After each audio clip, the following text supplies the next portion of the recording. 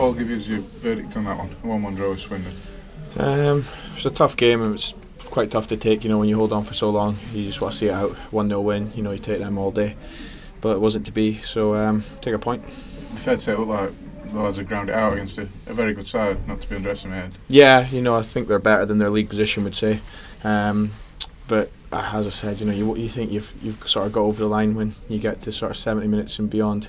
You just want to grind it out for the 1-0 win, but it wasn't to be. So we need to react on Tuesday and get a win at Blackpool. It goes to show at 1-0, the old cliche, you're never safe, and the half chances yourself included, that second goal would have been key, wouldn't it? Yeah, definitely. I should have squared it to Billy. The keeper did quite well to be fair, smothered me, but I think it took a touch too much, to be honest.